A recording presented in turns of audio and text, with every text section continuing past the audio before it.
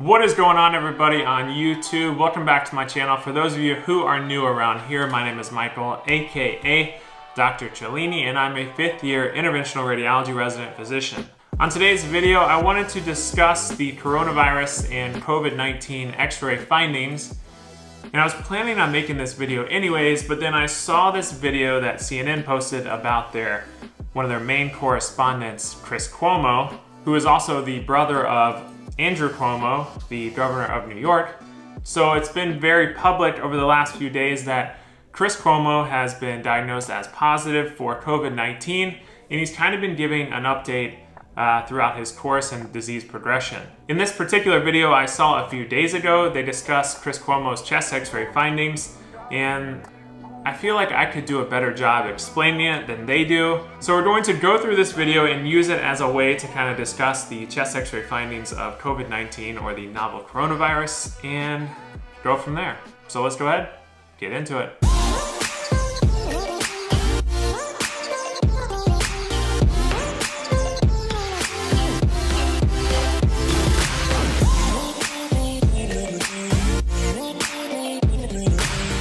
So like I said before, Chris Cuomo is a CNN news correspondent, which I see him all the time on this channel. He is the brother of the New York State Governor, Andrew Cuomo, which I actually didn't put two and two together for a while, but that's a different story. Last week, he tested positive for COVID-19, and they've been interviewing him almost daily about the course of his disease, and he does a pretty good job of opening up about it. So I'm gonna start the video. I'll stop it intermittently when I feel like I need to interrupt. I feel better than I deserve. And I now know that I can't just take it from this thing. That when the fever spikes, you just want to curl up in a ball and stay there for the next 6-7 hours. And you can't. You've got to bundle up your clothes. You've got to start drowning yourself in fluids. You've got to take your Tylenol, and you got to get after it. If you don't want it to get into your lungs, you got to force yourself to breathe. You got to get up off your ass. You got to walk around. It hurts. You don't want to do it. Everything in your body is telling you not to do it. And it's lying to you.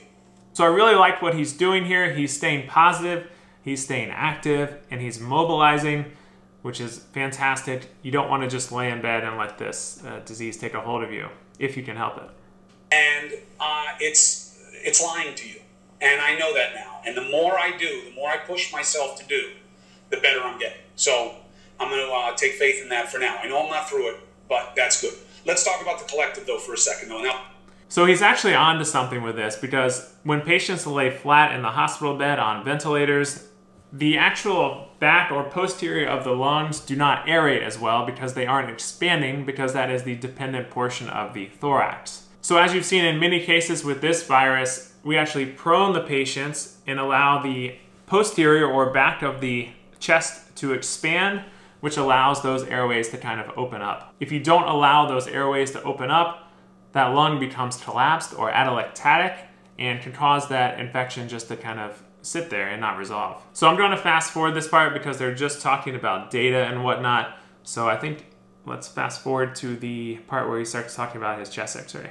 Now, in terms of where we don't want to go through, if you have coronavirus, in most of the cases, your big fear is that it's going to get your lungs. That's what it wants. It wants your lungs, this thing. So yes, this virus does love the small airways of your lungs. This weekend, I had the fever start to go down a little bit, and I started to feel it come into my chest. So I went to get a chest x-ray, and I want you guys to see this just so you can see what we're looking for and not, okay? Now.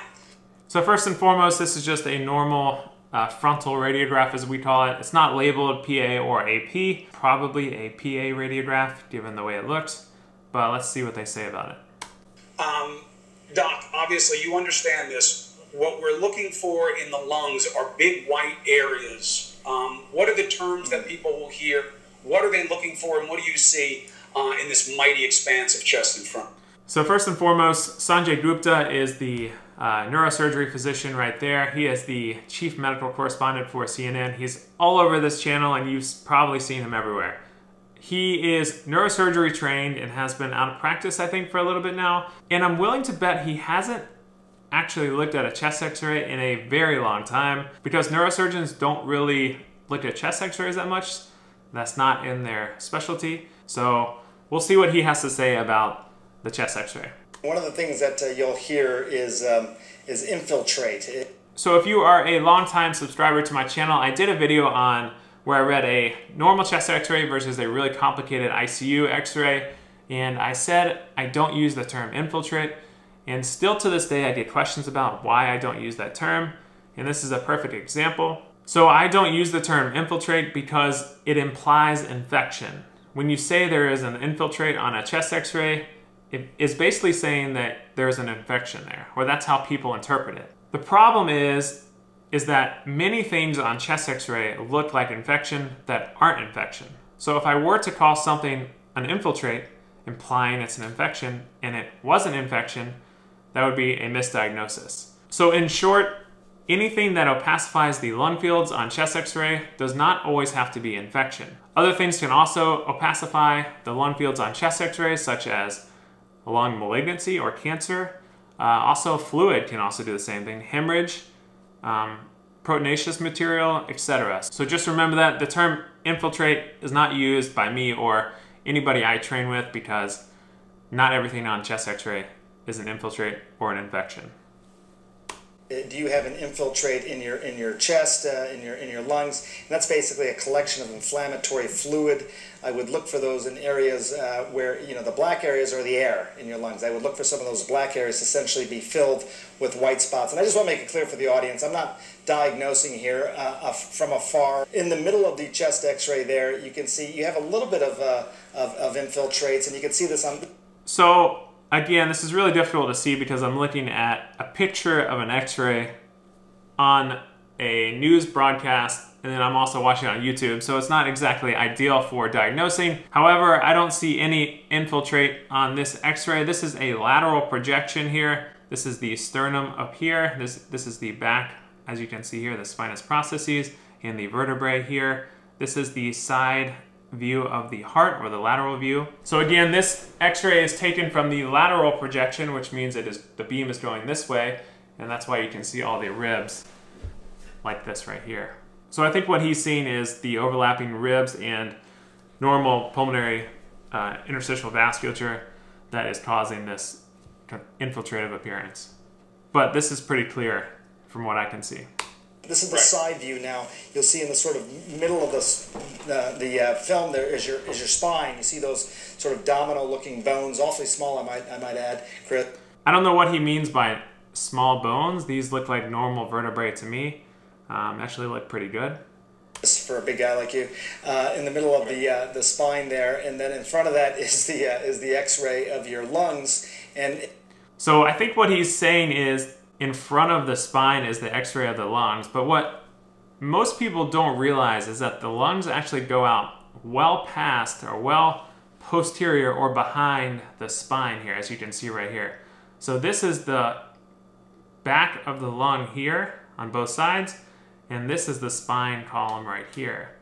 So you can see there's a good distance between the spine and the lung. So you're looking at it from the side here, so the lungs kind of expand posterior to the spine.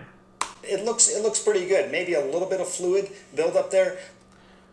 I don't see any fluid buildup. If there were to be fluid buildup, there would be some blunting of the costophrenic angles here, and you can't really see all of them, so maybe there is like a scant amount of fluid there, but I would never call that. Pneumonia, which is what they're trying to diagnose. Pneumonia is not just diagnosed by a chest x-ray, but it's one of the tools that doctors use to diagnose it. So it looks good. And again, just to make it clear, I'm not diagnosing Chris via television here, but that it looks pretty good, and I looked at that more closely on my computer today. Right. Look, and I had different pulmonary people look at it. They take very gross readings because it's either really pneumonia or it really isn't. And they expect me to have infiltrate because I have the virus. And I have to tell you, it is scary to have your lungs go up there and see this stuff and be like, well, what is that? What is like that smoke in there? And they tell you, yeah, it's the virus. So this is exactly why I wanted to do this video in the first place, because chest x-rays are not really good at diagnosing COVID-19 or novel coronavirus. And this is the perfect example for that, because Chris Cuoma has been diagnosed as positive for the virus. However, his chest x-ray is pretty normal.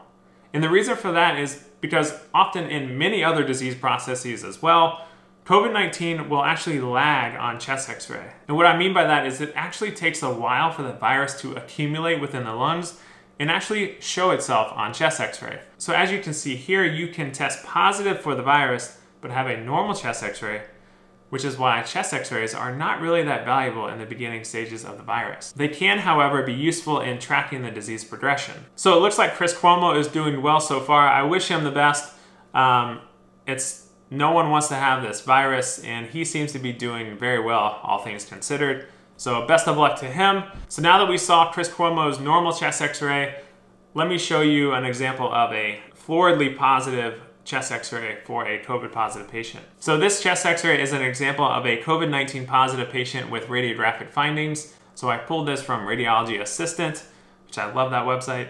So as you can see on this chest x-ray, it is pretty classic for COVID patients. You have these consolidative bilateral ground glass opacities in the periphery of the lungs, as you can see by these arrows. A chest x-ray that looks like this is not specific for COVID-19 patient. You can see this in a ton of different disease processes. So if I were to see this 5 months ago, I would have never come down hard on COVID-19 if I even knew about it. I could never come down hard on anything. I would likely just call it some sort of infection because the differential for bilateral peripheral ground glass opacities is pretty broad. So just to name a few things that kind of have this appearance on chest x-ray, you can have influenza can have this appearance, just normal influenza A or B that we're used to, cytomegalovirus pneumonia, HSV pneumonia, respiratory syncytial viral pneumonia, an atypical bacterial pneumonia such as mycoplasma pneumonia. Also pulmonary edema can have an atypical appearance like this as well.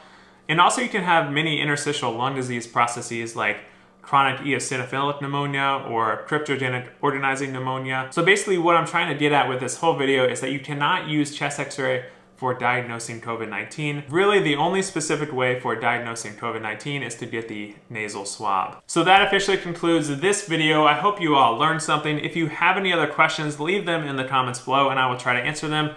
I usually respond within the first hour or so. As always, smash that like and subscribe button and follow me on Instagram if you don't already. If you want to check out the CT findings of COVID-19, I actually did a pretty good write-up on my Instagram page, so go over and check that out. Turn on those post notifications so you are notified when I post a new video, which is usually about once or twice every week.